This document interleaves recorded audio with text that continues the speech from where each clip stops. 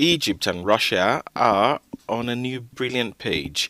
Egyptian President Abdel Fattah al-Sisi said this Tuesday during the foundation-laying ceremony for Egypt's first nuclear plant built by the Russian state corporation Rosatom at a reported cost of $30 billion.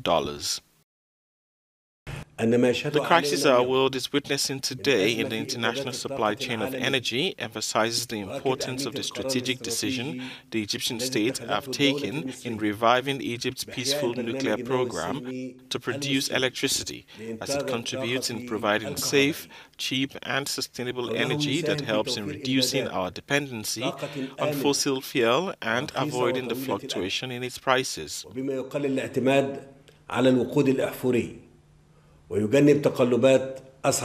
Russian President Vladimir Putin also highlighted his country and Egypt's work on the nuclear plant and the creation of a Russian industrial zone in the Suez Canal area.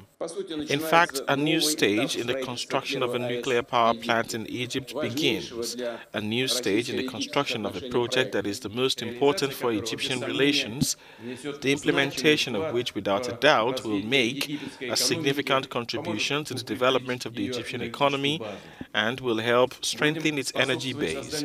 We will contribute to the creation of modern industries, qualified jobs and the solution of social issues.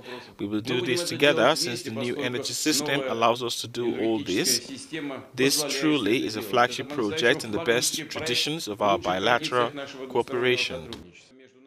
Since 2014, Egypt and Russia have maintained closer ties after Abdel Fattah al-Sisi became president. Это великое событие.